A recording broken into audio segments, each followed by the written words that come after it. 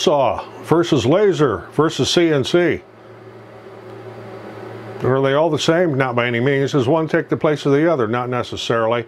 So I'm going to do the same project on a laser, on a CNC, and on my Scrollsaw. And what I'm doing is a sign that I made one of these probably 5 years ago anyway, on a Scrollsaw, and it looks like this. And it hangs in the shop here, so I am going to do the same thing with a laser. And just to show you can do it with a 10-watt laser, and here you can see me cutting these pieces out on a Algo Laser 10-watt, the MK2.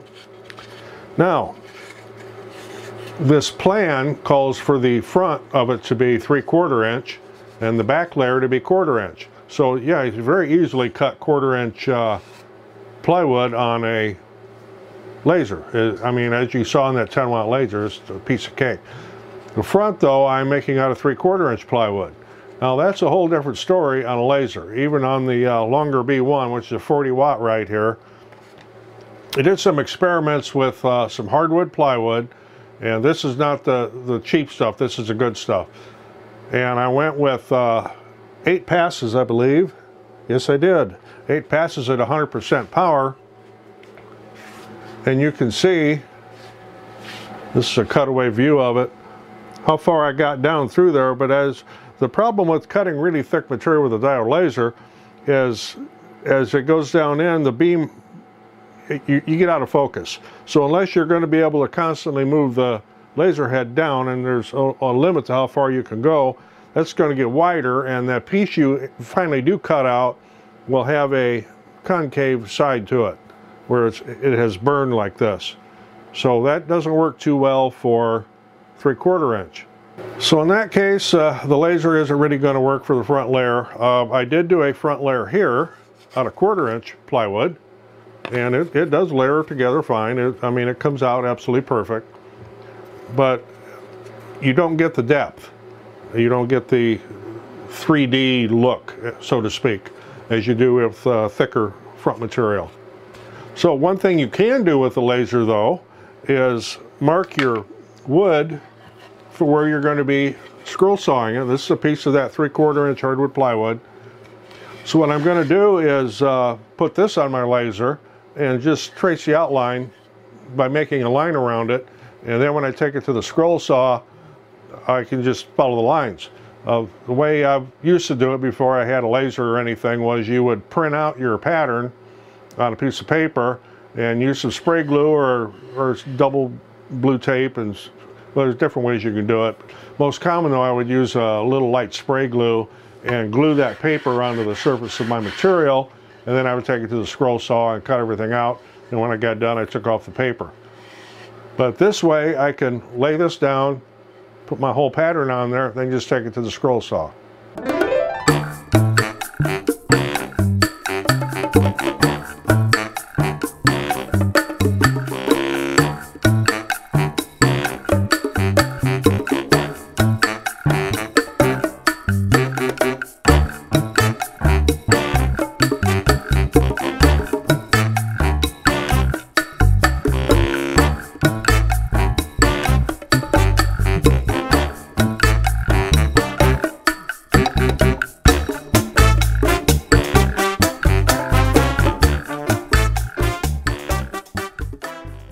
Okay, one thing you will have to do with a scroll saw is when you have all these internal areas, you need to drill potted holes through so you have a place to put your blade through.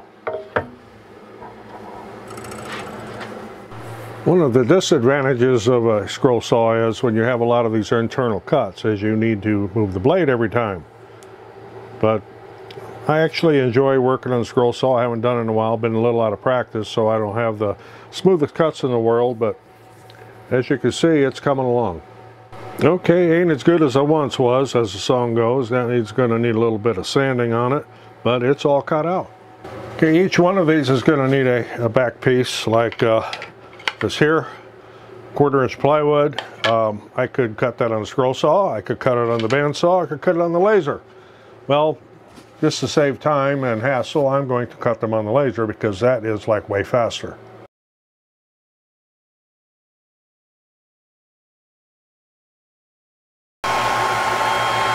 Well, I noticed here as I cut that first one, I had all kinds of scorching, and I don't usually have that. So I stopped it, and I checked the air pump, and the air pump actually quit working. So I went and got another air pump and stuck on there, and now my air assist is working better, and we don't have that scorching anymore. Well, there you can see the difference between having the air assist and no air assist, or having the air assist and no air assist. I couldn't figure out why I was getting that scorching there, so as I said, I stopped it, paused it, checked my air pump, and it was running, but it wasn't putting out any air, so I just swapped air pumps. Made a world of difference. Okay, now I need to re-rig and get this set up to do this part on a CNC.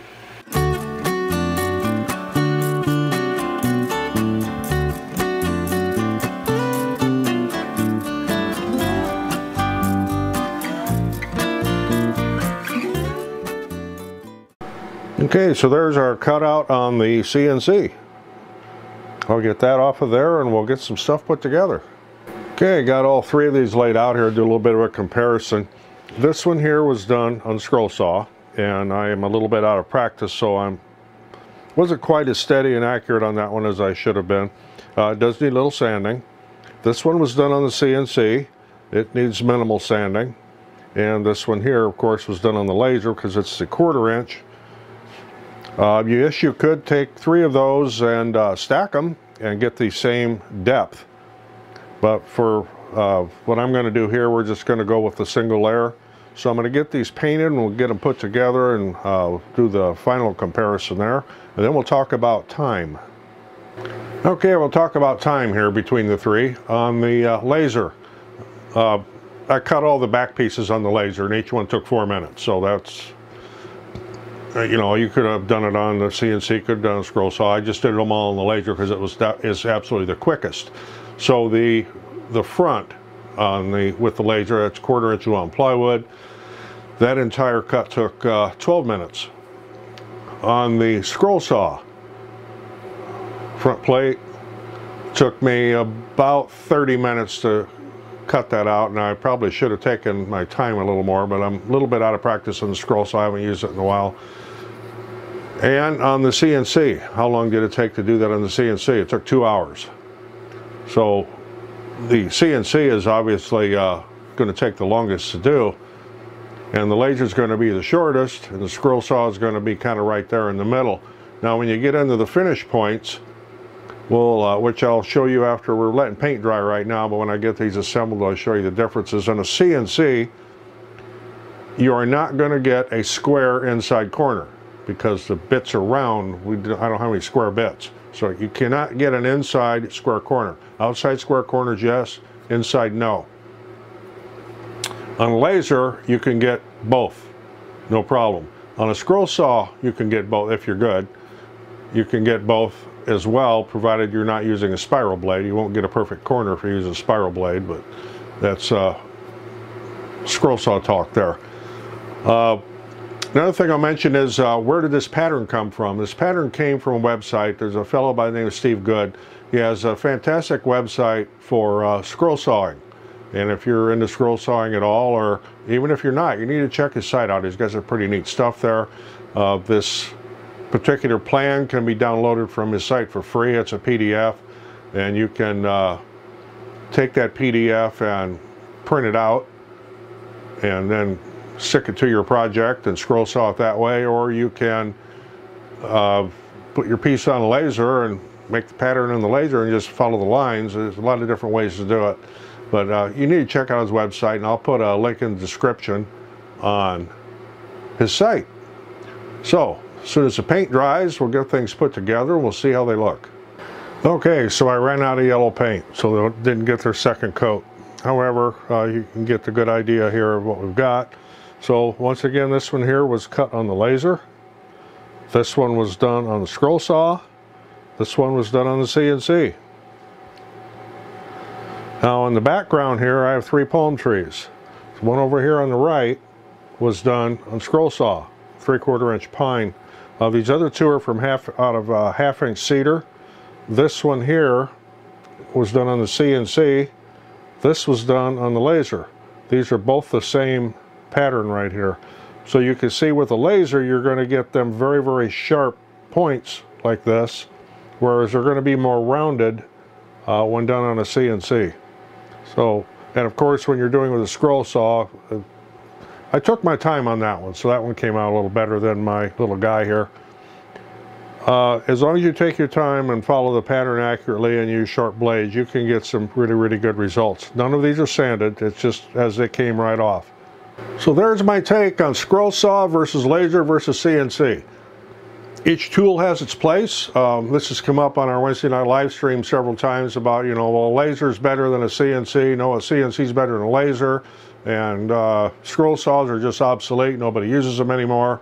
Well, I do, and I know quite a few other people that still use their scroll saws, especially on thick material. Laser does have the advantage of being faster most of the time. You know, again, it depends on the project and it depends on what you're doing.